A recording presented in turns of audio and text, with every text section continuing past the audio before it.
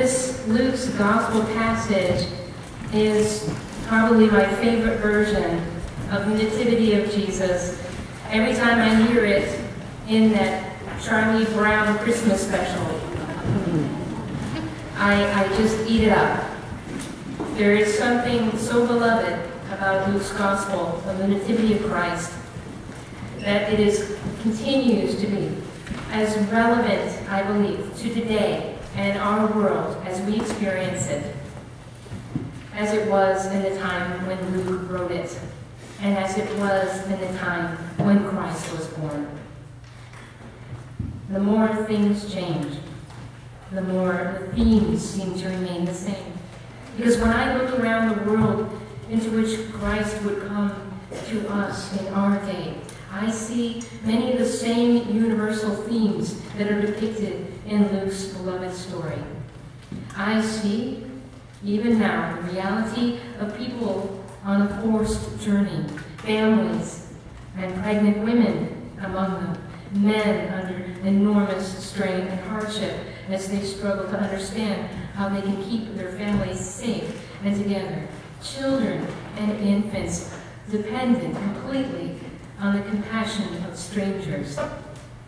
I see today, even now, the dark truths of empires. For today, Syria's civil war, the same country where Quirinius issued the proclamation. Syria's civil war is the worst humanitarian crisis of our day. Half the country's pre-war population, and that's more than 11 million people, have already been killed or forced from their homes. Families are struggling to survive inside Syria or make a new home in neighboring countries. Others are risking their lives on their way to Europe and the West, hoping to find there room in the inn, acceptance, and opportunity. 13.5 million people in Syria need humanitarian assistance. 4.3 million Syrians are refugees, and 6.6 million are displaced within Syria itself, and half of those 6.6 million are children. Most Syrian refugees, though, remain in the Middle East, in Turkey, in Lebanon, in Iraq, Jordan, and Egypt. Only slightly more than 10% of the refugees have traveled to Europe. They are leaving Syria due to violence of the Syrian civil war, in which we see so many killed, 12,000 of those children. About 1.5 million people have been wounded or permanently disabled. The infrastructure of Syrian society has utterly collapsed. What we know as healthcare, what we know as education systems and other social systems have been utterly destroyed and their economy shattered. Syria's children, the hope for their future, have lost parents who would teach them and siblings. They have witnessed violence that adults would stand in horror to see. In our world today, though, I also see the Lucan themes of God's message of salvation for all peoples, with the forces around us of love and justice, and an ability to unite diverse peoples around common causes, even in the midst of what is unloving and unjust. Because even on Monday of this Christmas week, a bus came to a lurching halt outside the Kenyan city of El Wak. Over 10 heavily armed Somali militants boarded the bus and shouted orders to passengers, who were mostly women, to get off the bus and to separate themselves into groups by Muslim and Christian, with the intention of killing the Christians who were on board. However, the Muslim women on the bus passed to the Christian women headscarves and other adornments of their faith in order to disguise them and confuse the Somali militants. The passengers together all refused to get off the bus, saying that they were Kenyans and not separable by religion, but by a greater identity they stood strong. In fact, the Interior Minister, Joseph Nakasiri, told local media, "Everybody can profess their own religion, but we are still one country and one people." In the world today, I also see the empowering nature of God that illuminates Luke's version of the nativity of Jesus like the star of Bethlehem, shooting light throughout. And it guides those who believe that the vulnerability of an infant is in a cradle of compassion, a promise that transformation will happen. Because in the town of Bethlehem itself, that very cradle of our Lord and of our faith. Today, the town has a population of about 25,000. However, it is surrounded by 2 bypass roads that only Israeli settlers can use. It is hemmed off and separated by an 8-meter concrete wall from its sister city, Jerusalem. To pass to and from requires going through inspection points and border guards in the separation wall. Prior to Palestinian control of Bethlehem, which was granted to them in 1995, there were at that time about 20,000 Christians living in the city.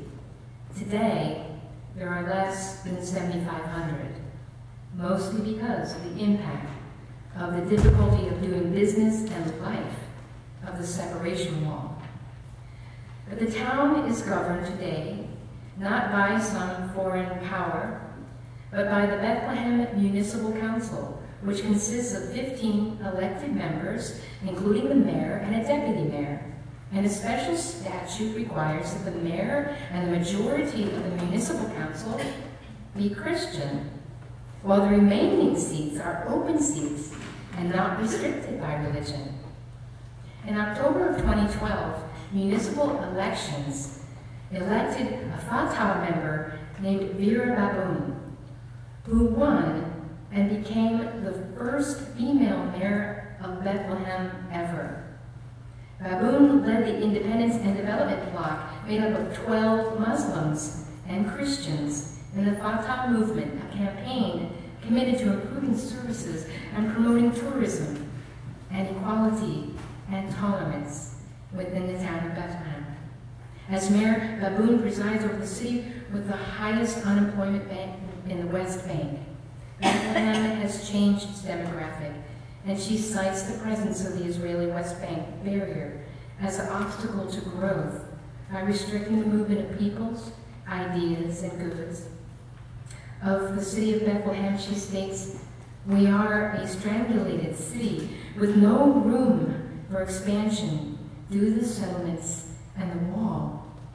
But she hopes to stop the flow of emigration, the leaking of so many talented Muslims and Christians from Bethlehem, by creating job opportunities for their young people. And she hopes to regain international support that was lost while Hamas was in power in Bethlehem. I want you to know that prior to her election, she was the headmistress of a Roman Catholic high school.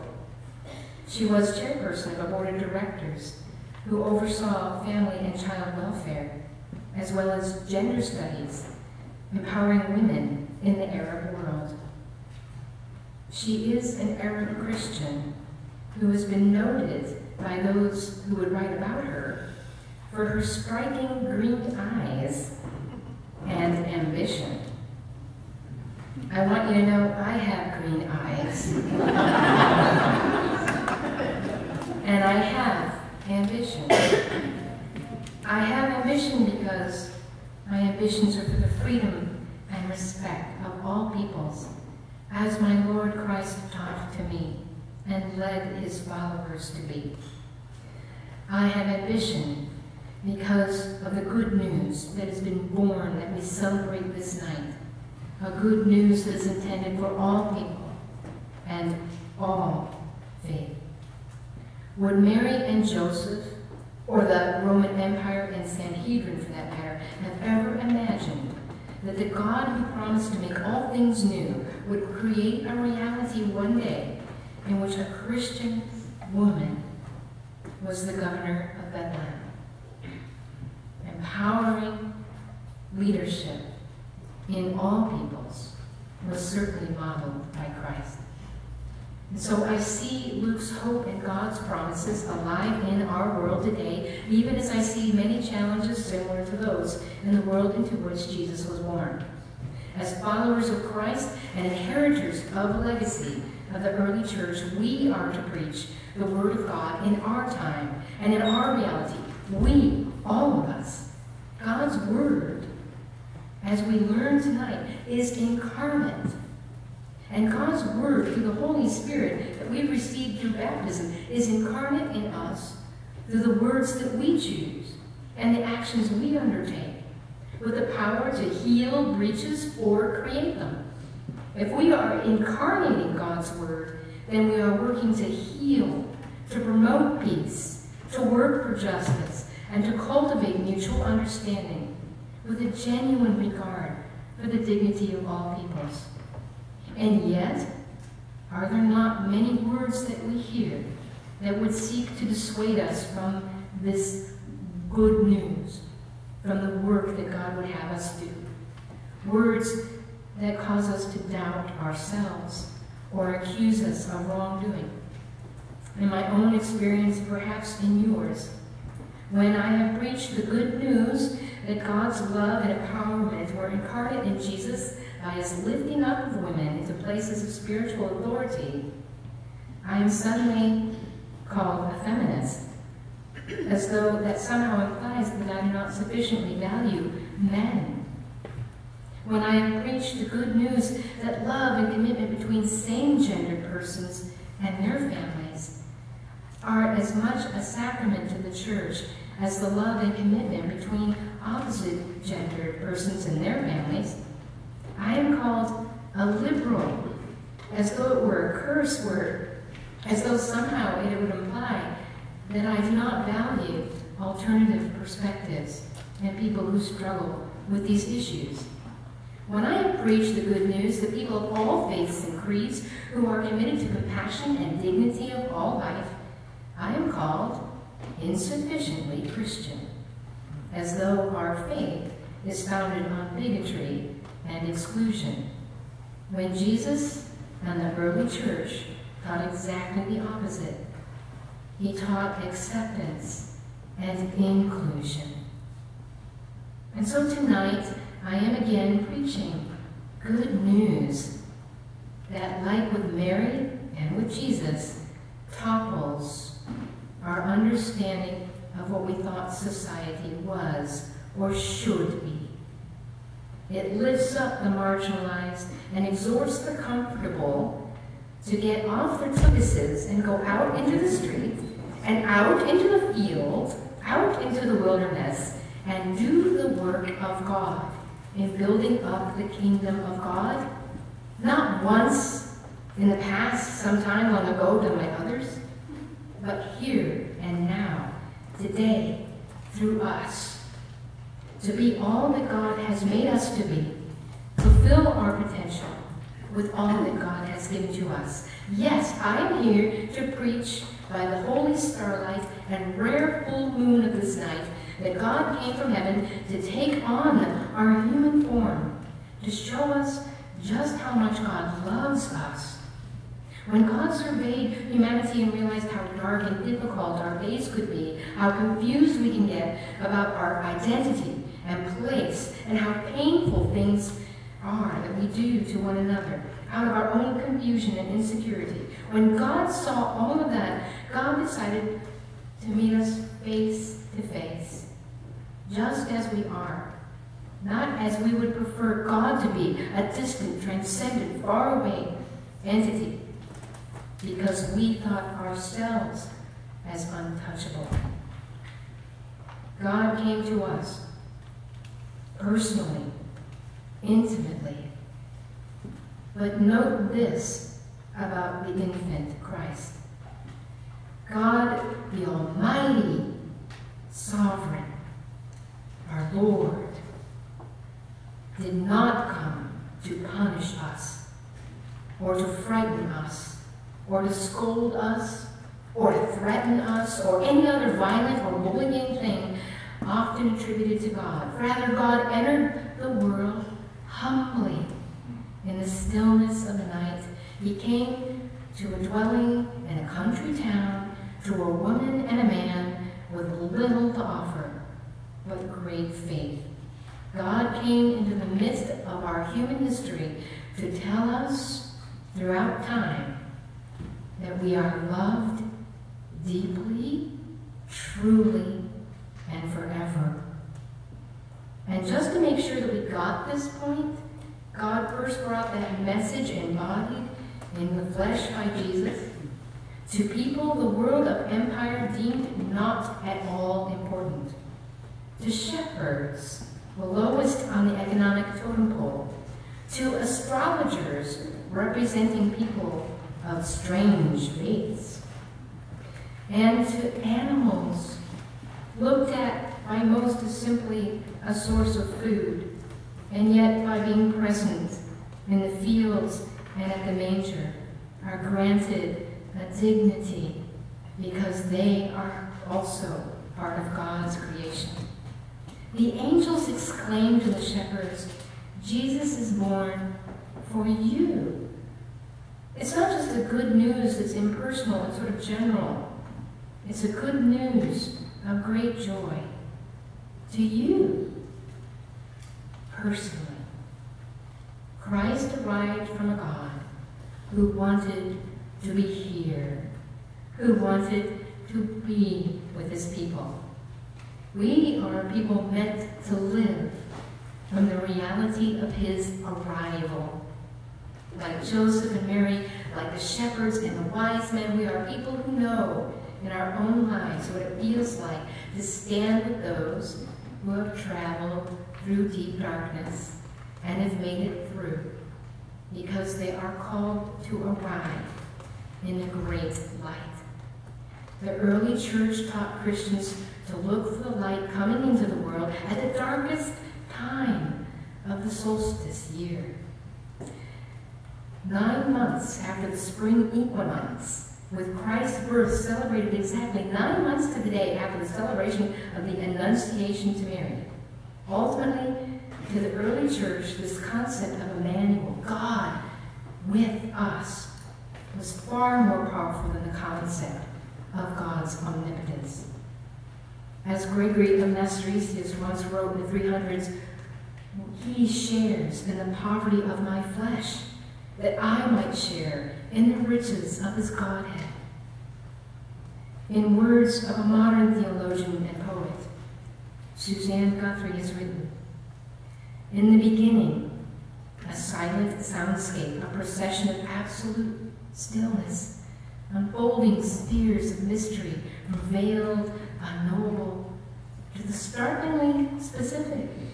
The word descends, embeds, gestates, unfurls as grace upon grace, deep-rooted love within love.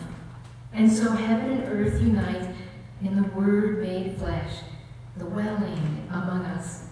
Not then, not now, not once, but evermore. God came to be with us. The long ago night of the shepherds and angels and stars was just a beginning.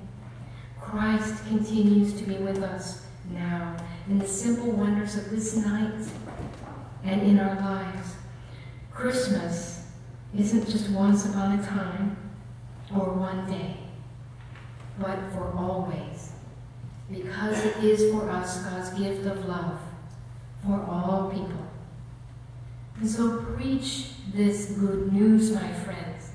Live it, act from it, speak from it, and trust the God who so humbly and vulnerably entrusted himself into your care on this night. And every day that you walk upon this amazing